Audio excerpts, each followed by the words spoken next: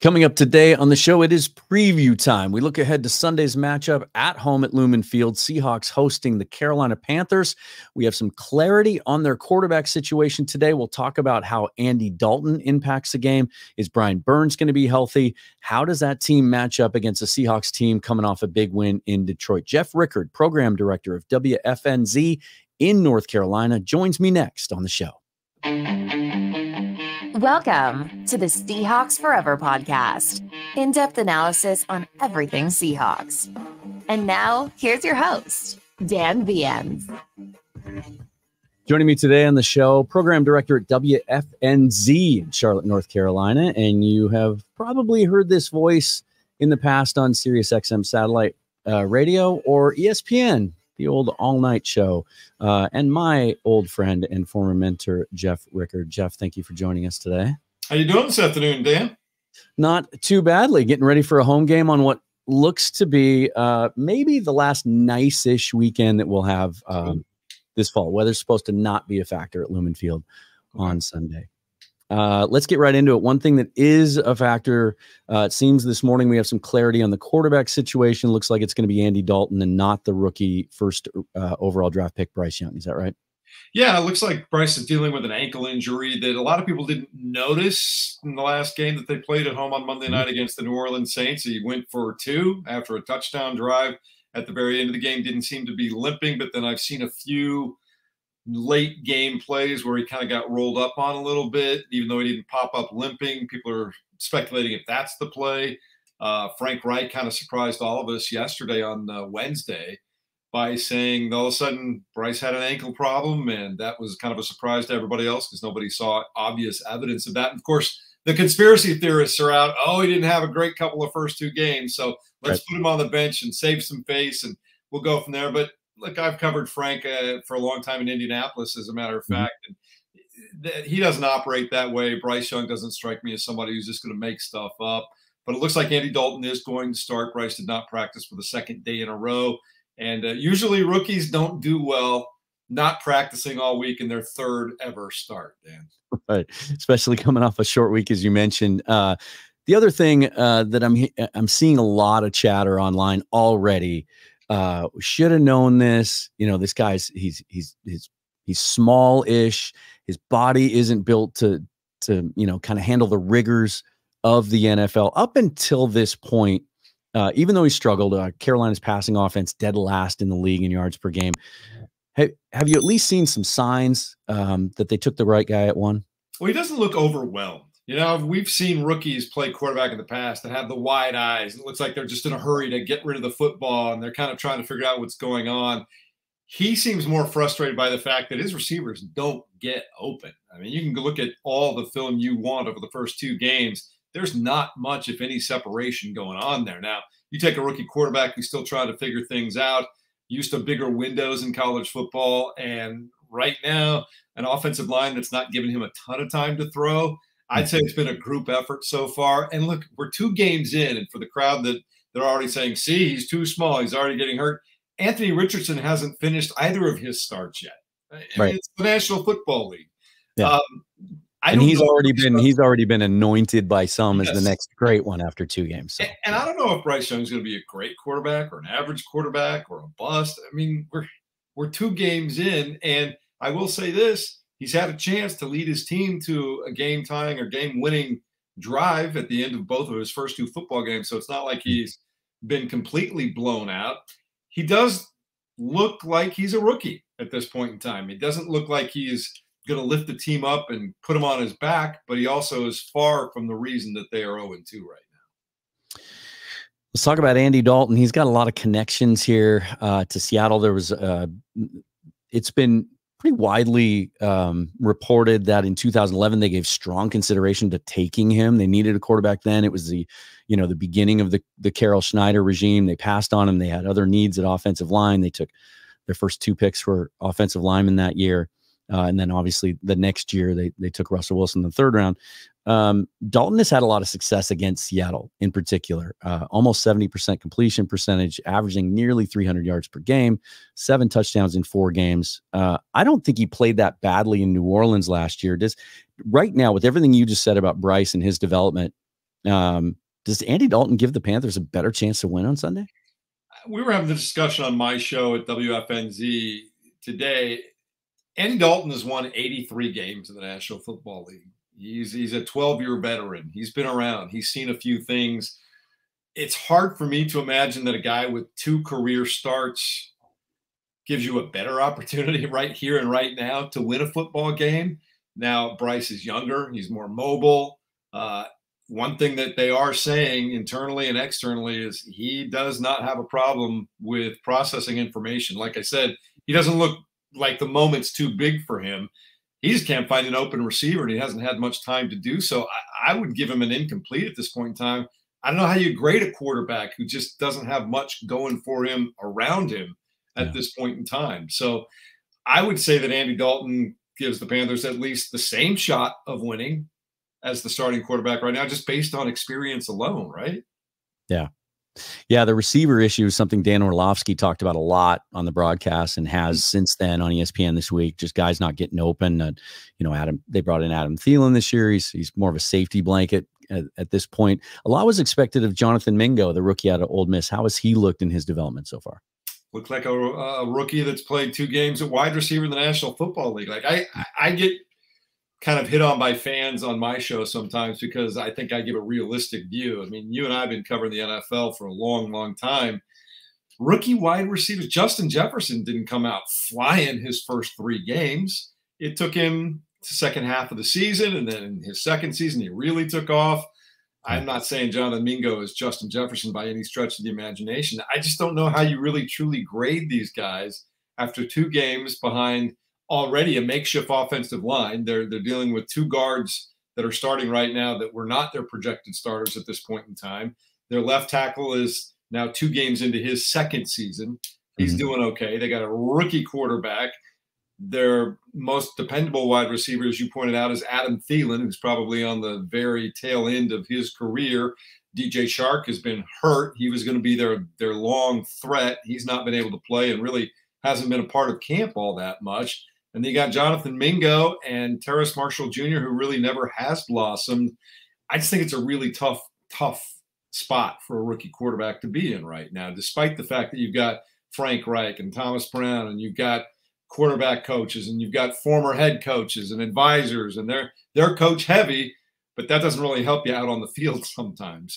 I just think I'll be more comfortable making a judgment on the Carolina Panthers in week 12 than I am in week 2 with all this stuff going on. And it might sound like I'm making excuses, but that's just the way it is. And in the NFL, they don't care that you're down to your second string guards. They don't care that you've got a quarterback with 2 starts. They don't care that you've got wide receivers that can't get separation. They're going to feast. And that's exactly what the defenses of Atlanta and New Orleans have done the first 2 weeks. And then you would think with struggles in the passing game, you'd try at least to lean on your running game. What's the latest on Miles Sanders? I know he's been limited in practice this week. Yeah, he's going to be okay. He did practice today. Brian Burns had been limping around a little bit, the linebacker. He's practicing. And so other than the previously reported injuries to Bryce, it seems like they're going to be as healthy as they can be, given where they came out of the Monday night game. But one of the things they're going to have to do is what they did last year when these 2 teams played, is they ran the football really well. Now, you remember that game. There was no 100-yard rusher per se for the Carolina Panthers, but they had a couple of guys. I mean, it was just Deontay Foreman and Chuba Hubbard again and again and again. I think 220-plus yards against the Seahawks. And honestly, that's really the best chance that Carolina would have in my mind to compete with Seattle, is to try and run. But they've not done that well, especially in that Monday night game. People were getting on Frank Reich because he wasn't running the ball more. And his point was, well, we were behind the sticks the entire time. They would run a lot on first down, and it would be 2nd and 9 or 2nd and 10 or 2nd and 11, and started to take some of those run possibilities away. So, if they want to beat Seattle, they're going to have to run the football. There's no question about that. I just don't know if they have enough going on around them to go on the road and beat a Seahawks team that we at least know can put up some points this year, right? Yeah, and certainly that approach seems to be one that everyone's going to continue to take. The Seahawks famously struggled against the run last year. It appears to be better in a small sample size so far this year, but it'll be another good test for them. And if there is a formula for the Panthers to win Sunday. We talked about Dalton's contributions to that, just a steadying influence on offense. But this defense is pretty darn good, and it's really the foundation of this roster right now. And you talked about Brian Burns. It appears he's going to play. Derek Brown up front, and some talented guys in the secondary. I want to talk about Frankie Luvu, though, and not just not just for the WSU connection. Undrafted out of WSU in 2018. He was a good player at Wazoo, kind of a Pac-12 honorable mention type-ish. Never really looked like a guy who was going to be a breakout star in the NFL, but every once in a while a guy comes along, and it's so much fun to watch that you can just see the growth year after year, and he'll flash and then continue to grow. We see guys flash and disappear, but Luvu hasn't done anything like that. And now it looks like the way he's starting off this season, 14 tackles so far, 2.5 sacks. He's everywhere. He's all around the ball. That this guy is at least on the verge, if he's not there already, of being a star. I thought the second half of the season last year, he started that trajectory, and he's picked up right where he left off. He had a great camp. He's had a first couple of good games. He's worked really, really hard, and you can speak to this better than I can. When he was at Washington State, one thing he's demonstrated to me over the last season and a half is he's got a nose for the football. He just knows where to be. He's become one of those guys that you look and you go, oh, there's Frankie Luvu. He's right there. What's going on? Where's he at all the time? I think he's just worked really hard. He's worked hard on his craft. I think he understands the game, and he's got physical ability, and he's putting all that together. And I think you are seeing a maturation of him and his abilities this year. It's been fun to watch. You talked about Brian Burns, one of the elite pass rushers in the NFL. There were, he's in the last year of his rookie deal. He's looking for a new big contract. They couldn't get it done in the offseason. There were rumors at the trade deadline last year that the Rams tried really hard to make a push for him. You talked before we hit record today about some conspiracy theorists, implying that this injury might be a little bit more show. Do you think the contract is impacting him in any way on the field? No, because one thing, he went right up to the day or two before the first regular season game, and then he came out and he said, I'm going to play. Whatever happens, I'm going to play. We'll talk about the contract later. And I think the longer it goes on, the worse it probably gets for the Carolina Panthers, because we've already seen one huge deal done with Bosa in San Francisco getting, $34 million. There are a couple of other elite edge rushers that are on the block that are about to get theirs. And people here kind of started to think that, Brian Burns is right on that precipice of being a star. Maybe he's not quite a star. He had 12 and a half sacks last year. But he's also the best pass rusher that they have. And I would think still just coming into his prime would be someone that Carolina would be interested in signing for a long period of time. And to me, the price goes up. Like if he has a really good year, let's say he has 14 sacks and he's got 1.5 or maybe 2.5 already. Now that I think about it this year, that price is just going to go up and up and up if he has a successful year, and it'll be interesting to see what the Carolina Panthers do with him. But he's a gamer, as you like to say, the old cliche. He decided, I'm a football player. That's what I want to do. I want to help my team. I believe in these guys, and I want to go out there and play with them. So I give him a lot of credit for that. And as much as the storyline of the Seahawks win over the Lions this week was the performance of their backup tackles, pretty much shutting down that pass rush of the Lions and keeping Aiden Hutchinson at bay, Burns has to be licking his chops a little bit, wanting to take a shot at those guys. You think so? Yeah, and really Brown has become formidable in the middle where he's going to occupy two guys. Yeah. That's the thing that he's been able to do. So see what they can do. It'll be a test for the interior offensive line for sure. The defense is certainly, that front seven is certainly the strength of this Carolina Panthers team. Now, keep in mind, J.C. Horn is out for a while. He's going to remain out. He's going to have surgery on a hamstring.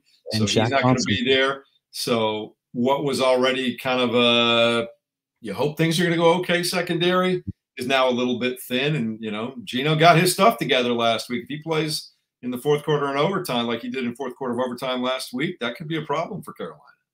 The loss of Shaq Thompson, what does that mean to that defense? He's their spiritual leader. He's the guy. I don't know if you saw when that happened, but there were 52 other guys out next to him. When that cart was called, immediately the entire bench emptied and they went out to be with their guy. He is the emotional leader. He's kind of the heartbeat of the team. And so they are certainly going to miss He's become a better player. He's a good player. He's not, I wouldn't call him like a perennial Pro Bowler, but he's a really good player. But more importantly, that team looked to him for leadership. And so that's going to be something they're going to have to overcome out on the field as well. Scott Fitterer now in his second year as general manager there, second or third? Third, I think, yeah.